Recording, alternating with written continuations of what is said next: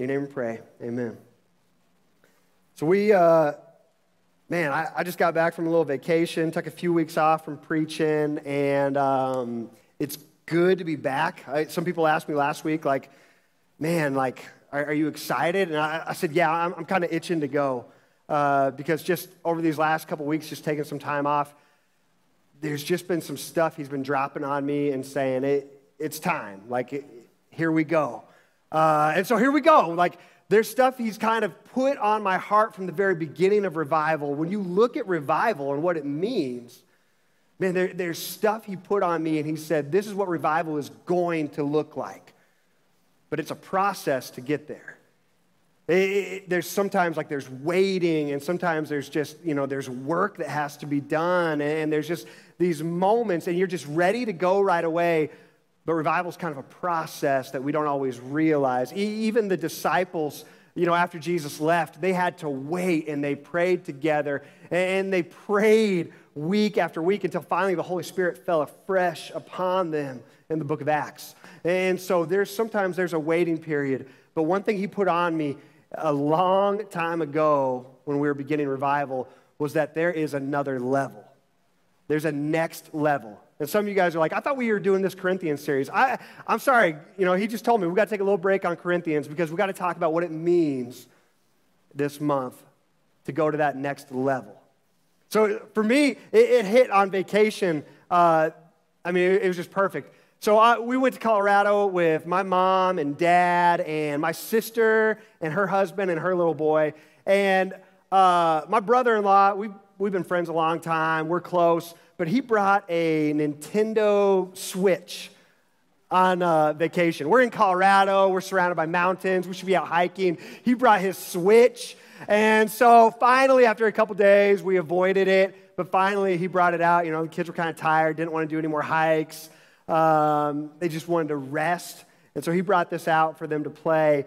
And his son has been playing video games for I don't know how long. He's a pro. My kids have never, I don't think they've touched a video game. This was one time at Walmart, they remember it. They remember it distinctly. It was like Christmas time. We're walking through, and they saw this thing. Can we try? And I was like, sure, go for it. It was like best thing ever. And so here they are, getting these controls. They don't know what does what. They don't know anything. Their little cousin, who's younger than Maverick and Harper, is yelling at them, are you guys dumb? You don't even... He's a funny kid. He just says what's on his mind. You guys don't even know what to do? And so, our kids, when you get into a video game, okay, when you first turn it on, what would you call, that space that you're in before the game has actually started? Any gamers in here? What would you call that? Before the game starts, you're in this space. Lobby. I was going to say it's a lobby, right? If you play online, you're in the lobby, you're waiting for the game to start, okay? So they're just in the lobby of this game, and they're messing around with the controls and everything, and they're like, this is amazing. This is the best thing ever. This is so great. They don't realize that there's still levels to play, okay? Most of the church, here's what the church I've grown up in, and I think the church, maybe a lot of you have come from your experience, we've been really good at getting people into the lobby. And I said this earlier this year, and I wanted to say it again because he's put this on me, that we have to learn that there are levels that go deeper than just the lobby.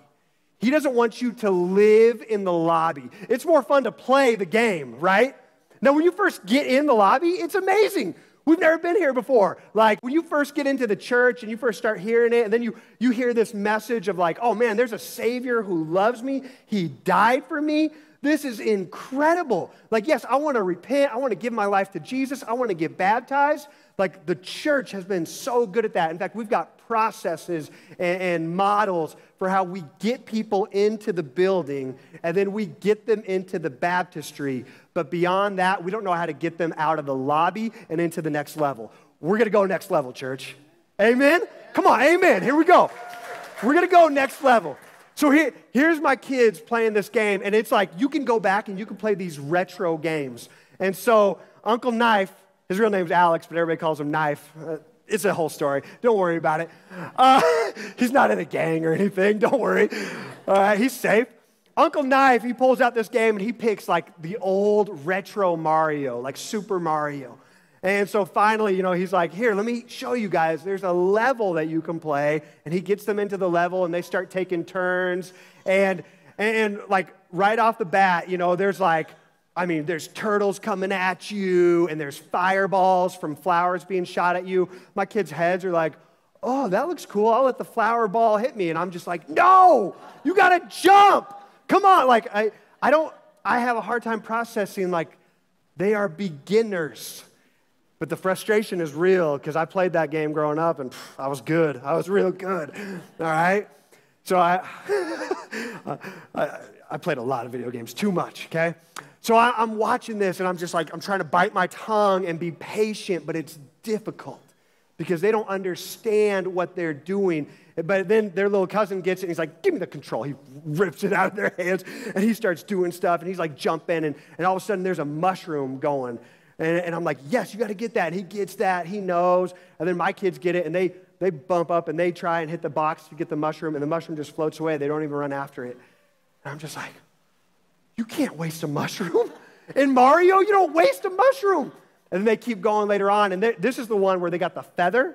You know about the feather? And you turn into, like, Squirrel Mario, like Flying Squirrel Mario. I don't know what you call it. If somebody knows, you can shout it out. I don't care. Flying Squirrel Mario. That's what I'm going to call it. And I mean, he can like do these super jumps and fly and everything.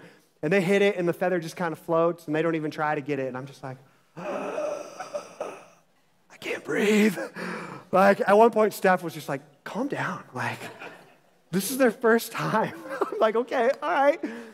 And star power and all these things. There's all these power-ups. And these level ups and these new levels that you can get to once you defeat or once you accomplish this level. But it's like they just have no clue because nobody's taught them. Nobody's explained it to them. And I would tell you, we are in a season of dryness in the church in our world. Actually, I won't even say world, the Western church. Because across the world, we're hearing about miracles and moves of the Holy Spirit. He is on the move. He is working still. But here in the West, we have explained away the supernatural. We've explained away the Holy Spirit. We've explained away the power. And we've just said, no, that doesn't happen anymore. That was for that time, but not for this time. No, it was for all times. That's why we have these seasons of revival. And that's what this church, we are stepping into. We're stepping into a season of revival. We're like my kids playing this game for the last however many years of our Christian faith. And we're just letting the mushroom fly by. We're letting the feather float away. We're letting star power just drift off. It's like, no, we're going to embrace the power. That is who the Holy Spirit is. That is what he wants to bring into the church. His power brings life, and his power brings revival. John 7, 37 through 38. On the last day, the climax of the festival, Jesus stood and shouted to the crowds, anyone who is thirsty may come to me. Anyone who believes in me may come and drink. For the scriptures declare rivers of living water will flow from his heart. In Ezekiel, in I think Ezekiel 47, he has this vision of the temple, and out of the temple is flowing a river. I want to tell you, we are his temples today. That's what it tells us in Corinthians. We are temples of the Holy Spirit who lives inside of us. His Holy Spirit wants to flow like a river. But let me tell you something, what we've done. Matthew 25. Matthew 25, verse 1. Then the kingdom of heaven, and if you got Bibles, open up your Bibles, hang with us here. Man, if you're taking notes, take some notes today, because the more you take notes, the more you write it down, the more you read it for yourself, the more you internalize it and begin to live it out in your life. Don't just sit here passively, sit here actively, ready to receive from the Holy Spirit. He wants to speak actively into your life. You're just letting the mushroom drift by, okay? You're just letting the feather float away. Active faith. Let's go. Then the kingdom of heaven will be like 10 bridesmaids who took their lamps and went to meet the bridegroom. 5 of them were foolish and 5 were wise. The 5 who were foolish didn't take enough olive oil for their lamps, but the other 5 were wise enough to take along extra oil. When the bridegroom was delayed, they all became drowsy and fell asleep. At midnight, they were roused by the shout, "Look, the bridegroom is coming. Come out and meet him." All the bridesmaids got up and prepared their lamps. Then the 5 foolish ones asked the others, "Please give us some of your oil because our lamps are going out." They weren't prepared. But the others replied, "We don't have enough for all of us." It doesn't work like that. You can't just borrow oil. We don't have enough for all of us. Go to a shop and buy some for yourselves. But while they were gone to buy oil, the bridegroom came. Then those who were ready went in with him to the marriage feast, and the door was locked. Later, when the other 5 bridesmaids returned, they stood outside calling, "Lord, Lord, open the door for us." But he called back, "Believe me, I don't know you. So you too must keep watch, for you do not know the day or hour of my return." When you see oil in the Bible, and I just heard this week, and it just hit me like a ton of bricks. When we see oil in the Bible, connect that to the Holy Spirit. Because when you look back at the Old Testament, when there was an anointing with oil of King Saul or King David, it says the Holy Spirit came upon them. Okay? Oil and the Holy Spirit are connected when we read Scripture. So there were 5 that came prepared. And there were 5 that came passive. That's what they were. They were passive. I would tell you the 5 that came passive, man, did they love the bridegroom at one time? Did they say, "Yes, I want to commit to him. Yes, I want into the kingdom. I want to be a part of it"? Yes. But they became passive. And they sat by, and they didn't stir each other up. They didn't sharpen each other. They didn't encourage each other in their faith. They didn't seek his presence to grow in his power. When you spend time alone with him, when you carve out that time to spend listening to his voice, you begin to strengthen those muscles to hear his voice. You begin to hear him more and more clearly the more actively you pursue him in your life. You begin to build up your oil reserves. But some in the church, we've sat by passively for too long, and we've said, "Oh, I've got enough until he gets here. I'm good. I got into the water one time. I got baptized." And you're still living on that last moment of faith instead of actively pursuing him for that next encounter. You can't keep living on your old oil reserves. They're going to run out eventually. You have to continually fill yourself up in his presence.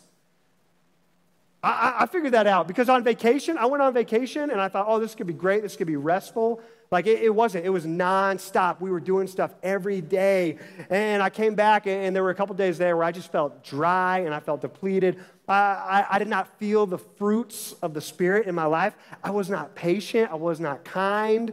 I was none of those things. And so I finally realized, I just got to spend time in his presence again.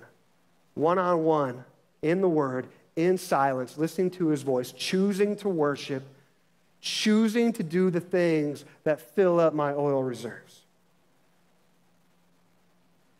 Man, I had that yesterday. I was able to sit in silence all morning. And by the end of the morning, the recharge was real. The Holy Spirit's presence in my life, and I knew it. It was confirmed again. There was a fresh filling. But some of us, we keep living on that one time we were filled, and we keep looking back 5, 10, 20 years and saying, "That's enough." It's not. The bridegroom is coming back. You can see it in our world. The world keeps getting darker and darker. That means that we are getting closer and closer each day to when he's coming back. But some of us, we keep sitting by passively saying, I got enough until he gets here. And he's saying, no, pursue me now. Seek after me now in this moment. Don't miss this moment with me. But we keep letting it slip by.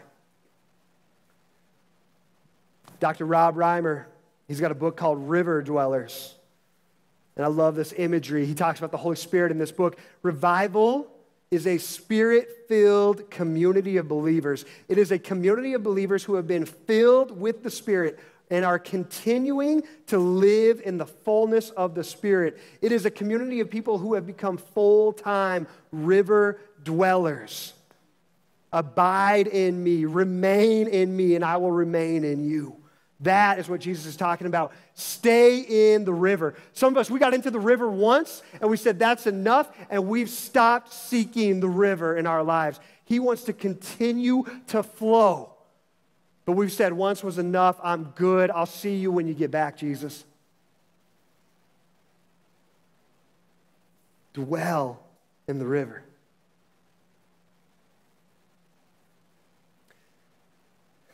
When you look through Scripture, you see Matthew 3:11. Here's what John says. John the Baptist said, I baptize with water those who repent of their sins and turn to God. But someone is coming soon who is greater than I am, so much greater that I'm not worthy even to be his slave and carry his sandals. He will baptize you with the Holy Spirit and fire. He will baptize you with the Holy Spirit and fire. Some of us, we've just done that baptism of repentance, and we've just done that bare minimum, and we've said that was enough. I'm good. And I will tell you that you receive the Holy Spirit. When you accept him in your heart, when you believe in faith that Jesus is who the Bible says he is, and you make him Lord and Savior of your life, you repent and turn to him by faith. It says in Scripture, you receive the Holy Spirit.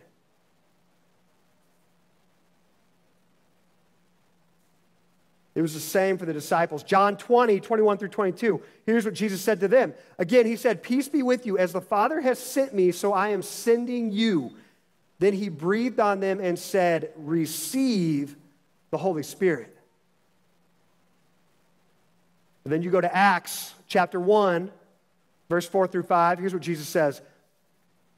This is after the resurrection. Once when he was eating with them, he commanded them, do not leave Jerusalem until the Father sends you the gift he promised. As I told you before, John baptized with water, but in just a few days you will be baptized with the Holy Spirit. They had received the Spirit already, okay? Some of you in here, you're thinking, yeah, I've received the Spirit. I've made that decision. I've said, yes, I believe Jesus is Lord and Savior of my life, and you have received it, and you've been obedient in the waters of baptism. In fact, that's what we're going to see today after service. If you want to join us out here, out back, we've got a baptism today. Hope Holcomb is going to get out there, and she's going to say, he is Lord and Savior of my life. He is the King of my heart, and it is a declaration of spiritual warfare for which side she stands on, whose she is. And so that's what she's doing today. And she receives the Holy Spirit by faith. But even after you receive the Holy Spirit, you can get a fresh baptism, a fresh filling of the Holy Spirit again and again and again as we seek to dwell in the river. Let me show you. Here's what Scripture says. This is all like fresh revelation. Like when I was reading this summer, some of this stuff, it just hit me. And I was like, I've never understood that before. Because I grew up in a church where it was taught one way and it has to be this way because it's tradition. We don't go by tradition here at Revival. We go by the Word. That's what we live by. We live on. This is our foundation. This is the rock. We're going to build our house, His house, on it. Here's what it says, okay? Acts 2, 1 through 4. On the day of Pentecost, all the believers were meeting together in one place. Suddenly, there was a sound from heaven like the roaring of a mighty windstorm, and it filled the house where they were sitting. Then what looked like flames or tongues of fire appeared and settled on each of them. And everyone present was filled with the Holy Spirit and began speaking in other languages as the Holy Spirit gave them this ability. He didn't save us just to get us into the lobby. He saved us to go deeper. He saved us to go deeper into relation with Him. He saved us to lean in to the power of His Holy Spirit and what He wants to do and how He wants to renew our hearts, to tear down the hearts of stone and build them new so they can be fresh and flowing with the river of the Holy Spirit through your life and into the lives of those around you. When you begin to walk as a vessel of Jesus, as a vessel of the Holy Spirit, and you carry His presence, it's going to bring living water into the people around you. There are people dying of thirst in this world. They're looking for answers. They're seeking the spiritual. They're seeking real power. And some of you, you just don't believe it. You don't think there's anything more to it than, man, I just need to get saved so I can go to heaven. No, He wants to empower you right here and right now so you can bring water into this world.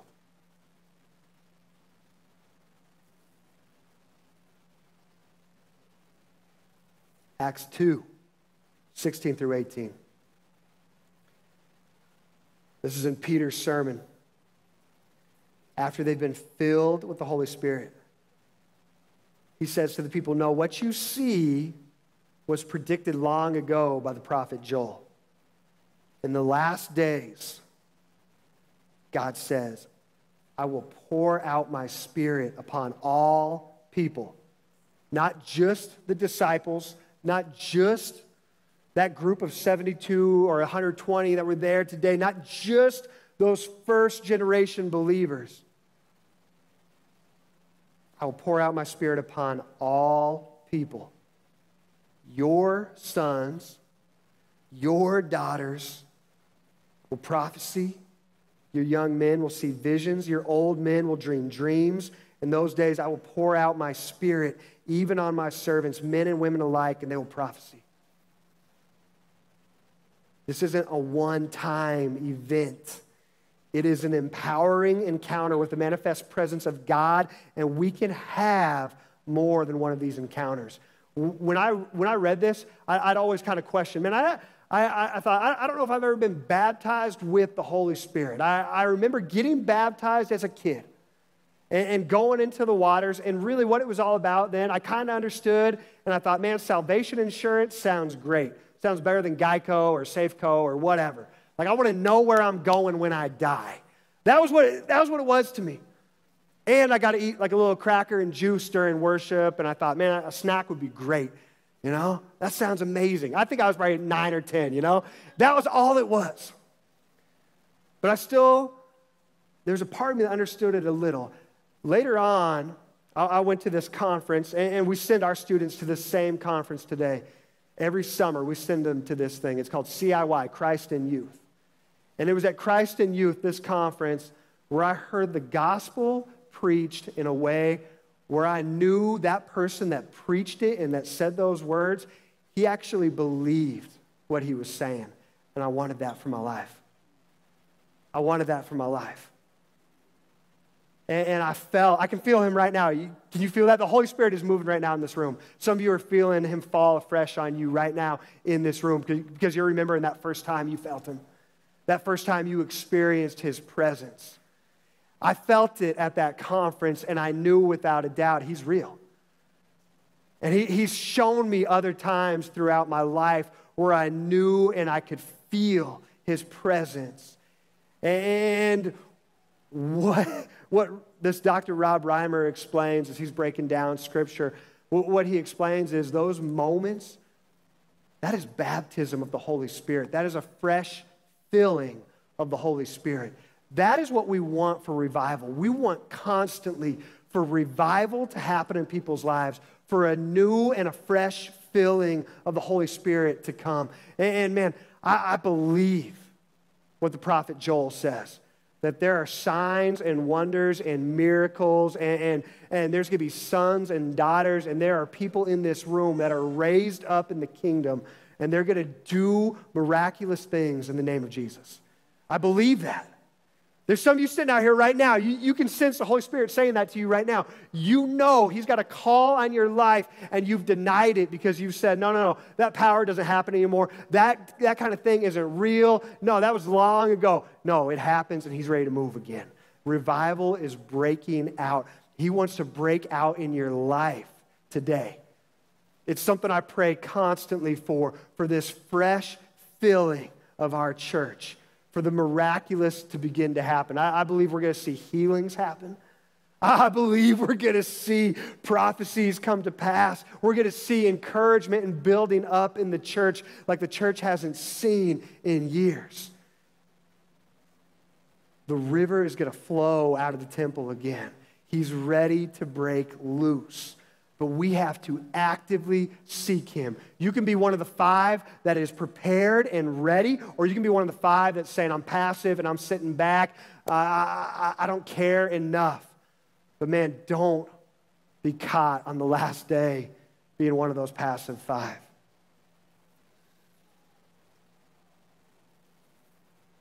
Acts 4, 29 through 31.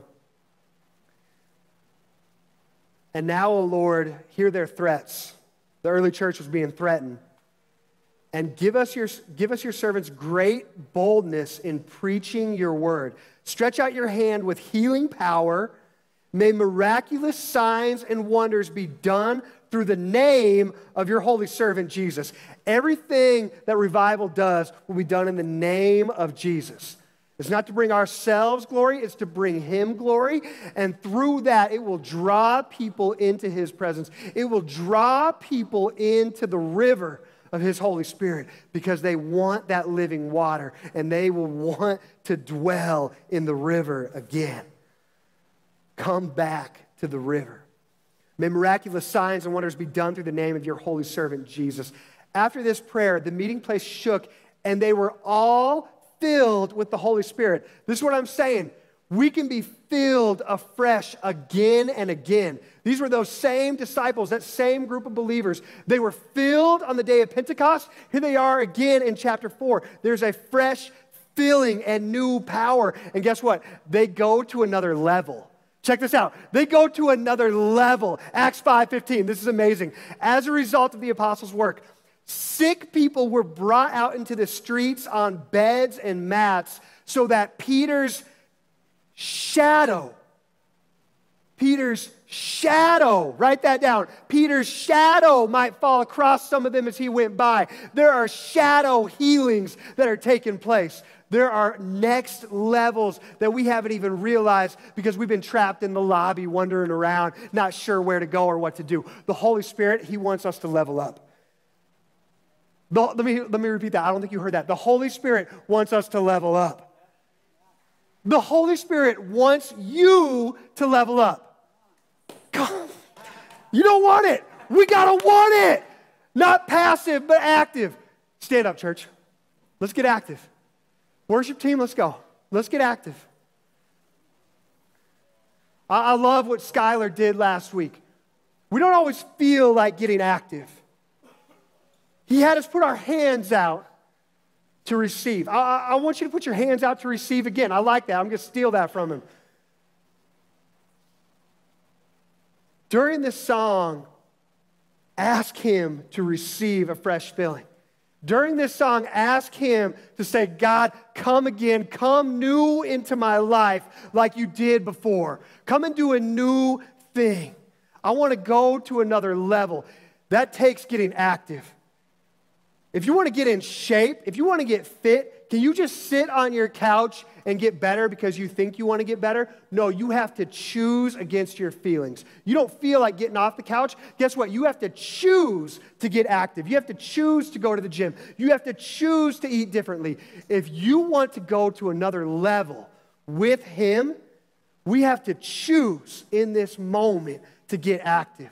We don't feel like putting our hands out. We don't feel like jumping up and down during worship. We don't feel like getting on our knees and crying out and asking for him to come again and fall afresh on us. But we choose it if we want it. If you want that today, you can choose it. If you want prayer today for a fresh filling, man, I'll be over here. Prayer team will be over here. You can come ask for prayer for a fresh filling of his Holy Spirit because he wants to come actively in this moment. Let me pray that same prayer that they prayed back in Acts 4 for our church right now. And now, O Lord, hear their threats. Give us, your servants, great boldness in preaching your word. That's what his power enables us to do. It brings boldness to his church. God, bring us boldness in preaching your word. Stretch out your hand with healing power. May miraculous signs and wonders be done through the holy name of your servant, Jesus. Holy Spirit, we ask that you would actively move in this room right now. We ask that you would fall afresh on us, that we would be baptized in your presence today. That we would sense that you are here with us, that we would know without a doubt that you are moving and active in our lives, and that we would seek you out every day for a fresh filling. In your name we pray, Holy Spirit. In your name we pray, Jesus. In your name we pray, Father God. Amen.